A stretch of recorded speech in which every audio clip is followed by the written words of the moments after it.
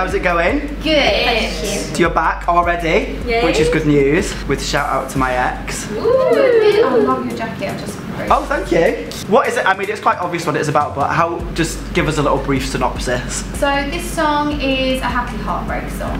So everyone's broken up with someone. Yeah. Felt really shit about it, and then you usually listen to sad songs that make you feel even more shit. But this one makes you think, fuck off! Hey! Love it. It's great. It just makes you feel so empowered. And it just makes you feel amazing. It makes you feel like you're better off without them and that you can conquer the world being single. No more of these four walls, we're all about shout out to my ex. Yes. The lyrics sound pretty scathing, don't they? What does that mean? You know, like very sassy and like, does this mean that Little Mix are getting a bit more explicit on this album? Yeah, I think we're just getting a bit more confident. Yeah, more real. We're like, you know, like what you talk about amongst yourselves, we're starting to share. It's kind of tongue-in-cheek as well. Yeah. I think when you read the lyrics down on paper, it's a bit. But when you see the video, it's a bit and when you hear it, it's a completely different vibe. Okay. Yeah, definitely. On the last album, you couldn't even say sex or dick. One song we've got a few car horns to cover the song. Yeah. Love it. It's like what noise a Little Mix going to use next to censor their song. Holly Willoughby's laugh. Yeah. So excited for the videos. It looked like so much fun. It was. What can you? We're not getting it for a while, but what can you tell us about that? It's just really like happy and fun and Feel good. Yeah, and it just makes you want to be with your girls and go on a night out. We got to go to a lovely exotic place as well. Yeah. Which was nice. Benidorm. No, it was beautiful. And it was boiling. Bit like this rain. Like, it was hard. Was it? Leather. Yeah, leather pants. Yeah, It was horrendous. It was just horrendous experience. Yeah. But it'll look amazing. Yeah. You're about to go through 4 stages of a breakup, right?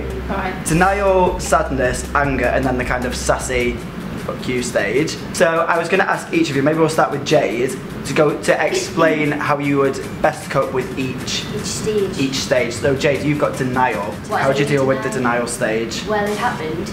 So Yeah. that it happened. They did shit on you, or they did do it. And I think that's the time where you should eat loads of shit. Yeah. Watch like empowering movies. Like what's that movie? How to Be Single. Yeah, what's the one? The other woman. The other woman. Yeah. Watch movies like that. And just come to realise that yes, it happened, but there's always a silver lining. When you're sad, I'm not gonna lie, like this is how I deal with it. I would put sad songs on. I do.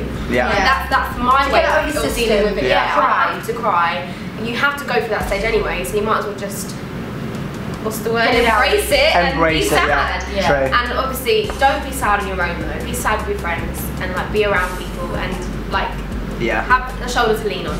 Recreate the hair video. Yeah. Use the anger in a good way. Yeah. So instead of sitting there crying and getting upset, because you're past that now, you've let it all out of your system, you go to your wardrobe, you get a killer outfit on, you get your makeup out, you get rid of the unhealthy snacks and you think, right, go to the gym or something and get your anger out of your punch bag. The new you. Yes. Then Jessie, what about sassiness? You just got on shout out to my ex. There we go. Oh my god, that is There like we the go. perfect breakup. Out October the 16th. Yes.